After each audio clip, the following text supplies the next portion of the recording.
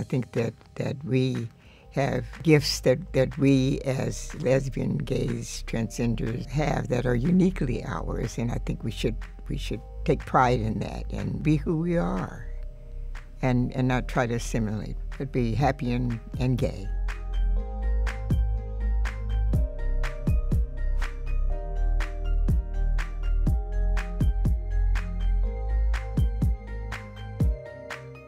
It was a coming out for me when I got the club. Prior to that, I was in the closet. I went into it thinking that it was going to be like the clubs were here in town, where they were straight clubs, but they welcomed gay and lesbian folks. So this was what I thought I was starting, and it ended up the children came in and took over.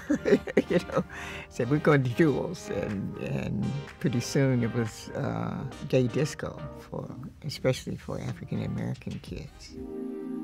It was different in that there were actual laws against same-sex dancing then, and there were other groups that would have dances at different places where the police would come in and harass them, take some of them to jail, much like the Stonewall situation. So the first thing that I had to do was make sure that everybody that came in knew that there would be no touching while they were dancing. This was kind of like the birth of the disco scene too. So everybody could come and they could dance. Eventually it caught on and became like the underground place to be for, such people as Madonna and Boy George and folks, local folks.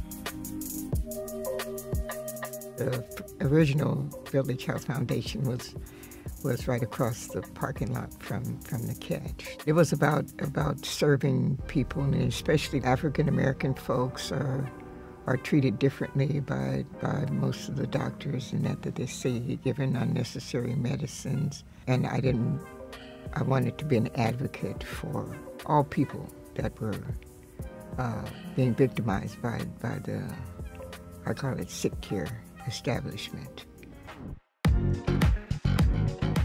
Being out has taught me not to believe some of the lies that I hear and I think that other people think about me, and sometimes not to believe the lies I think about myself. I am a child of the universe, as we all are, and deserving of this space, and I try to honor that by giving of myself. The legacy I hope to leave is one of the good feelings that one can get from the giving and sharing of their experiences, their lives. I am an elder in the community that I serve, and I want to be available to not only teach, but learn from the younger people.